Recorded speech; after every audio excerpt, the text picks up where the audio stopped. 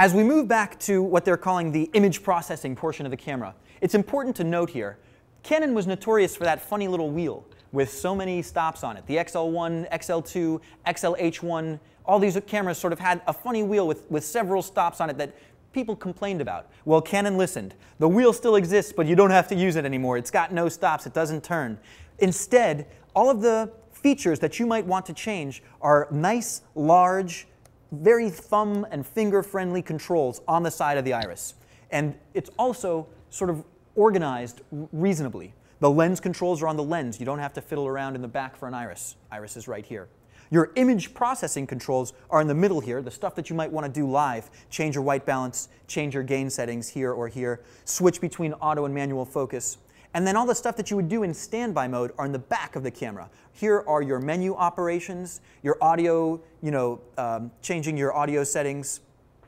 It's important also to note that although we love so much about this camera, every now and then we have to point out one of the shortfalls. Check this out. Your menu button is here.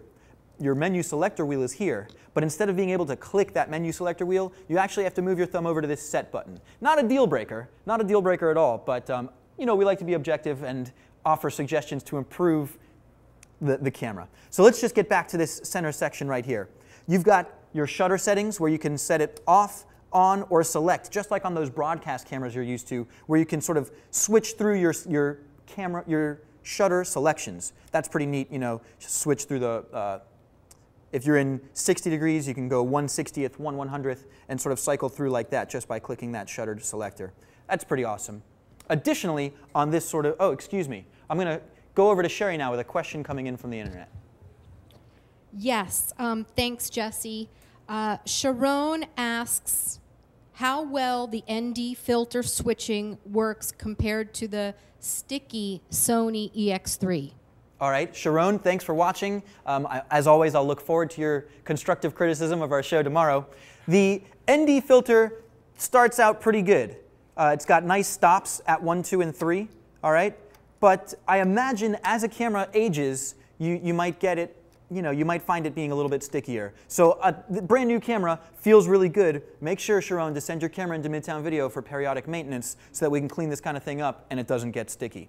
Hopefully that answers your question. Jesse, I have another question. Are you answering, or can Chucky answer any questions this evening about the Canon 7D, or would you like to save those for another time? We're going to save 7D questions to the end. We definitely want to make use of our technical resources. We want to, celebrate Chucky being in the studio. So towards the end of this Canon XF discussion, maybe we'll come back to your 7D question. How does that sound? Thank you. Great. Cool. All right. So check this out on the monitor here, because this is very special. You haven't seen this in any other camera so far. This is the LCD viewfinder. It's a 4-inch viewfinder. It's very large, very cool. It works on the left side of the screen. Yeah, and also, check this out, on the right side. Bam. Pretty awesome, right? You can flip the LCD monitor to either side of the screen. Additionally, if you were a one-man band, you can aim it right at you and click the mirror button. Whoop, turns it right upside down so that you can see yourself if you wanted to make sure everything was cool. Hey, how you doing? Some other cool features about this LCD viewfinder built into it are not just a waveform monitor. Check that out. Can you get a close-up on my LCD monitor, Verge, please? Check out that waveform monitor in the right-hand corner, all right? I can also pull up a vector scope. Pretty cool, important, to check your legal values.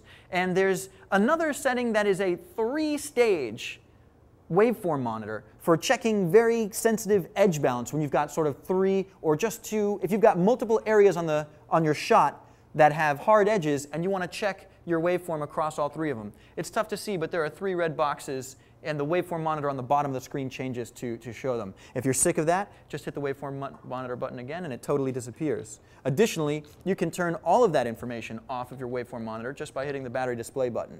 That's really nice. Now, you saw that we could turn the LCD monitor information upside down.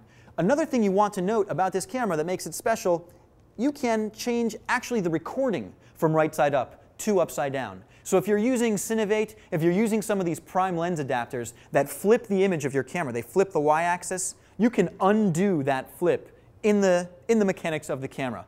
It's kind of a nifty tool so that you don't have to go back and do it in post. Cool? Yeah! All right.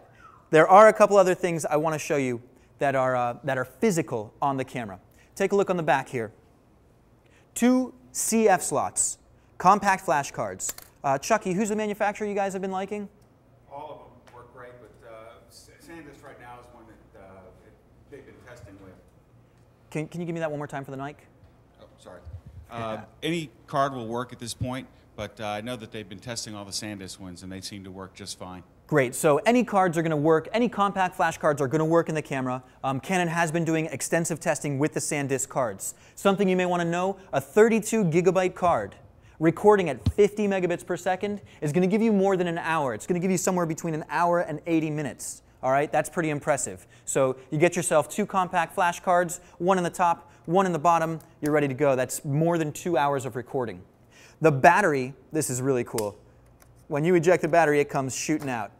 I like that. Just an ergonomic feature that kind of makes me interested. Additionally, the batteries of this Canon camera are the same in your existing Canon arsenal. So say you bought yourself an XL1 and have been waiting to upgrade to high definition, I hope you saved your batteries because they're going to work in this camera. If you didn't save your batteries, not a problem. We stock them all the time. Call us up and we'll hook you up with them.